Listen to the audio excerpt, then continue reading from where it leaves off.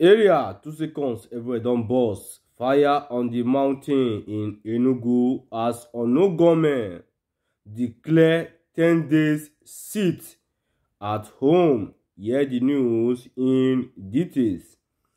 Hello guys, hello people, welcome back to this wonderful platform. Good morning, good afternoon, good evening according to your time zone. Ladies and gentlemen, you guys are welcome back to MC POTOSKI News on Facebook and also on YouTube. If it's your first time on this great platform, don't forget to follow this page, and if you are watching us from YouTube, don't forget to subscribe to this great platform and also put on your notification bell. Ladies and gentlemen, whenever you come across this video, please share this video. I want this video to go viral. Put your hand in that share button, share the video. This is happening live and direct. This is breaking news. Enugu State is under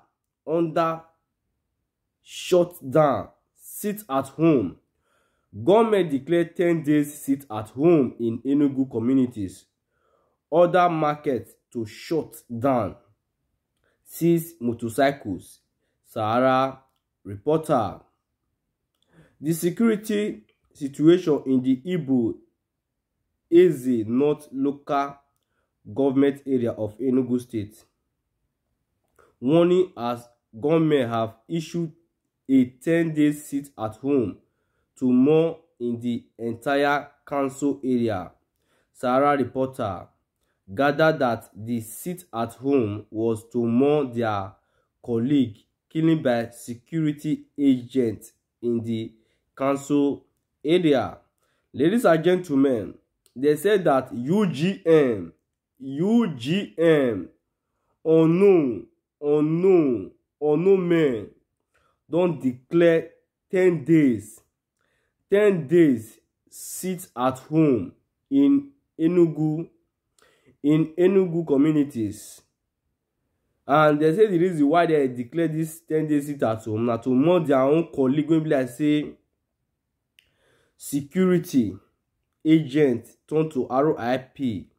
They wan use am take more the person wey they kill. Say for that they don declare 10 days sit at home. Say they don, all markets will be closed, and also any motorcycle wey they see for outside, they go seize am, they go collect am.